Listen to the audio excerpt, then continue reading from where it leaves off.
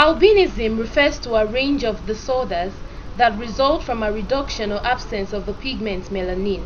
These vary in severity and often causing white skin, light hair, and vision problems. The carriers of the gene have over the years been advocating for some protection by way of the law. It seems their yearnings have been heard. The federal government is set to review the laws. It is commencing with the inauguration of a technical committee by the Permanent Secretary, Federal Ministry of Education, Sonny Echono. It says the national policy on albinism is in conformity with the United Nations effort to mainstream persons with albinism. Also says this will help increase access to appropriate health and educational needs of persons with albinism in the country. It is therefore apt at this point that this policy is reviewed so as to ensure that it is of international standard and it is consistent and relevant to today's needs and challenges.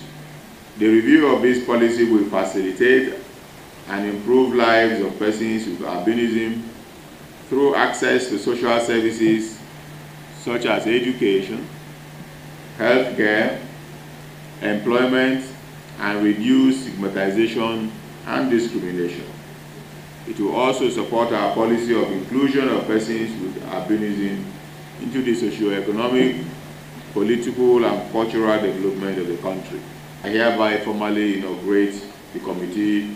The president of the Albino Foundation, Mr. Jake Ekpele, while commending the government and minister for their open door policy, speaks on the need for a review of policy. I want to thank you for the wonderful open door policy that you have and your staff.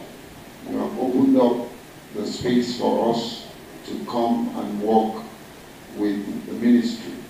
I want to say that this is what a good governance is all about. A government that listens to the hearing of its people, a government that is willing to work with development partners in order to address gaps in social development issues. Cost of time, we've seen that there have been emerging issues. There's a lot of new development and social strategies, social development strategies that have emerged that we needed to incorporate in a review document. The committee is allotted 60 days duration within which it is expected to present a draft document.